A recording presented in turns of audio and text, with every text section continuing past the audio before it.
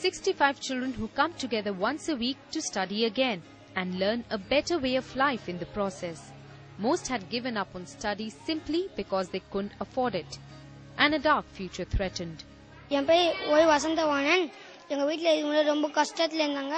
அதனால எங்க அம்மா பள்ளிக்கூடத்துக்கு அனுப்பல. நான் புக்ஸ்லாம் கேட்டேன், எங்க அம்மா வாங்கி தரல.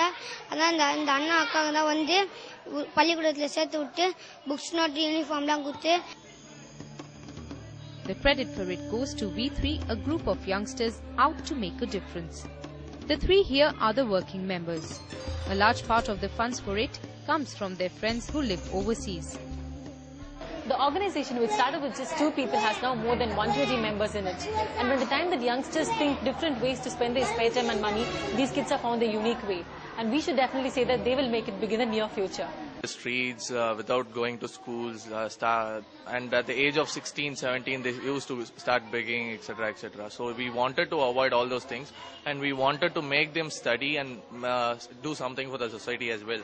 So we just thought, like, why can't we start an organization and do right now instead of thinking about 20 years later or 10 years later. They're on the lookout for more volunteers who work outside the classroom, co-curricular and cultural activity and more. It's about the youth of today taking on responsibility. The joy and pride comes from there.